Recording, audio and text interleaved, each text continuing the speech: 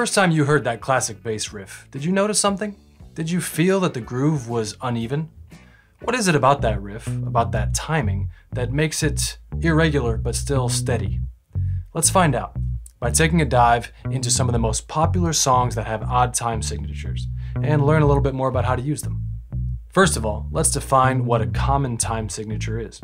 In Western music, 4/4 time is considered common time. The reasons for this are for another conversation, but probably have something to do with the familiarity of our binary movements, 2 arms, 2 legs, etc.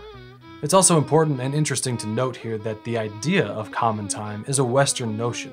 Other cultures perform in odd meters regularly and naturally. So beyond common time, 3/4 time has been explored in waltzes for centuries, and similarly 6/8 time in some styles is just as common as 4/4. So what about 5, 7, 9, 10, 11? Now these are odd meters that are regularly explored by prog rock bands and metal bands, but in this video I wanted to show some popular songs that you might not associate with odd meters that have odd meters. Ready? Here we go. A 1, 2, 3, 4, 5.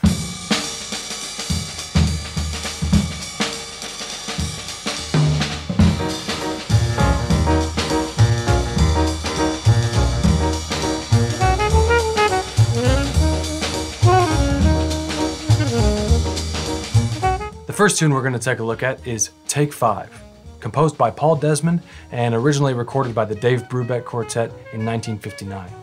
This jazz standard gave odd meters a lively spot on the staff, and given its title, we're also given its time signature. Now, an easy way to latch on to counting this is identifying those 2 single notes as 4 and 5, right on those beats. 1, 2, 3, 4, 5, 1, 2, 3, 4, 5, 1, 2, 3, 4, 5, 1, 2, 3, 4, 5, 1, 2.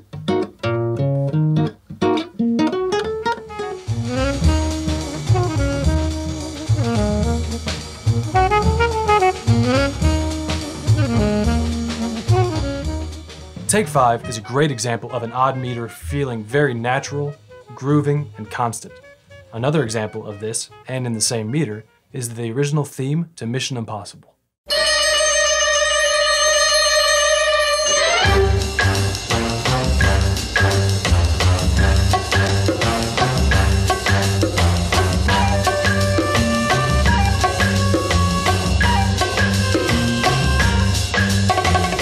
This theme, composed by Lalo Schifrin, presents itself in a very straightforward way.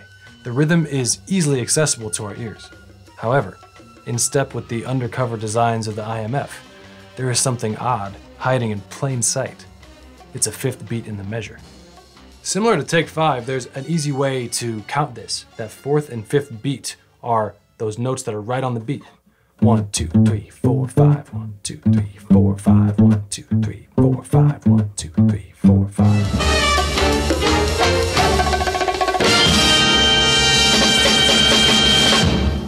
In 1966, Dionne Warwick and Burt Bacharach recorded the Bacharach-penned I Say a Little Prayer, and by the end of '67, it was number 4 on the Billboard Hot 100 Pop Singles chart. This song is also a great example of the importance of subdividing the way we count measures. Forever, forever, you'll stay in my heart, and I will love you forever and ever. We never will part. Oh, I'll love you together, together. That's how it must be to live without you. The chorus of I Say a Little Prayer is an 11/4 time. Seems pretty out there, but we can more easily grasp that 11 by subdividing a combination of 4, 3, and 4.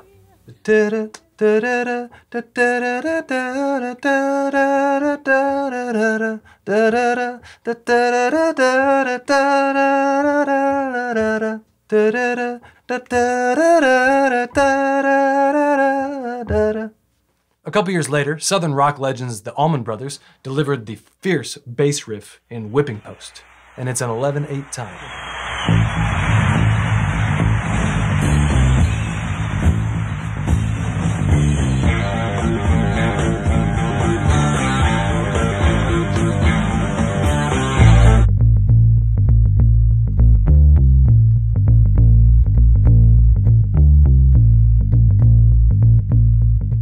So we subdivide this as 3 groupings of 3 and then 1 grouping of 2.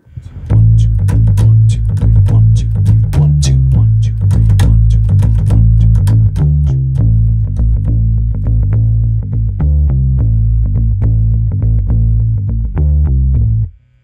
In 1967, the Beatles gave the world a performance that manager Brian Epstein called their finest moment.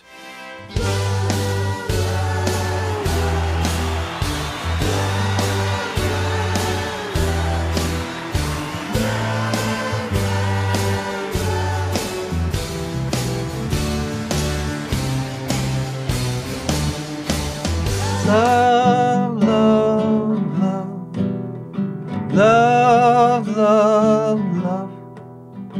1, 2, 3, 4, 5, 6, 7. 1, 2, 3, 4, 5, 6, 7. There's nothing you can know that isn't known. There's nothing you can see that isn't shown. Love, love, love. One word said 3 times over 7 beats. There is another very popular song in 7/4 time as well.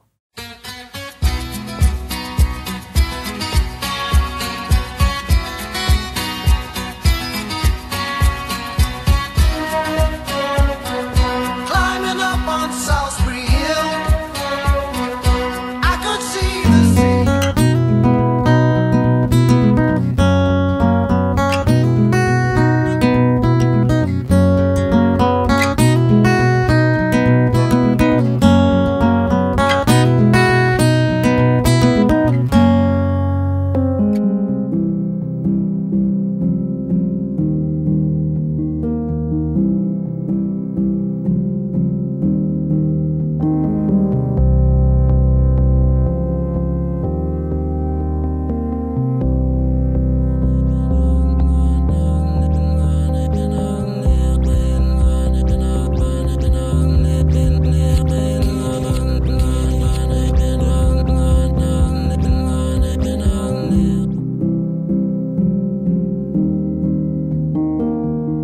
Radiohead is a band that has challenged us as listeners in so many ways. They have bent the rules harmonically, they've skewed the way we approach production, and they've uncovered new territories of space rhythmically. The intro to Everything in Its Right Place is a haunting pulse, and in my opinion, one of the most compelling, most summoning compositions in modern music. And it's in a meter of 10 beats.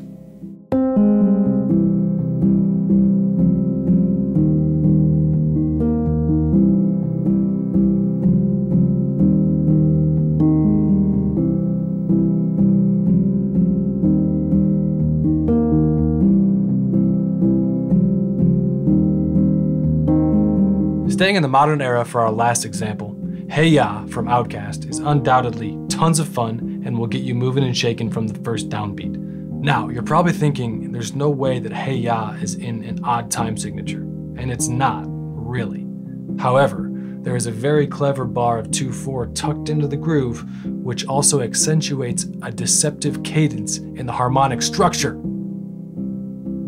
Stay with me here, because this is really, really cool, and I give Andre 3000 points for this. 1, 2, 3, My baby don't mess around because she loves me so, and this I know for sure. But does she really wanna, but can't stand to see me walk out the door? So, the groove is in 4/4, easy, danceable. The key is in G major, and the progression is 1 bar of G, 2 bars of C, a 2/4 bar of D, and then 2 bars of E. So it's gonna be like this, 2, 3, 4.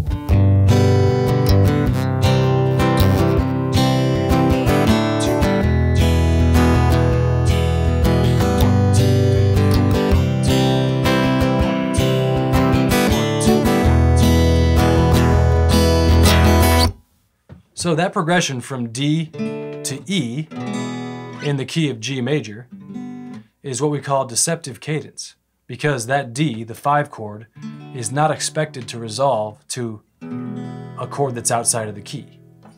So check this out. That clever little bar of 2/4 of D provides, even if only subconsciously, an unexpected pull to an unexpected chord, all the while remaining an even groove so that we can clap along to what we feel to be 2 and 4.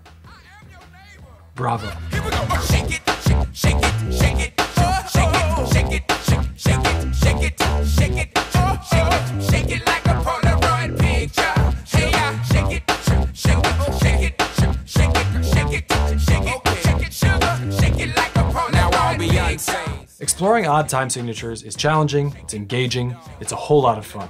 Composing with these odd meters opens up this whole new level of focus and discipline in the way we perform and the way we execute rhythms. Learning how to execute the rhythms in these songs that we love is a great place to start. If there's any other odd meters and songs that you love that we forgot about, let us know in the comments. Hope to see you next time, and thanks for watching.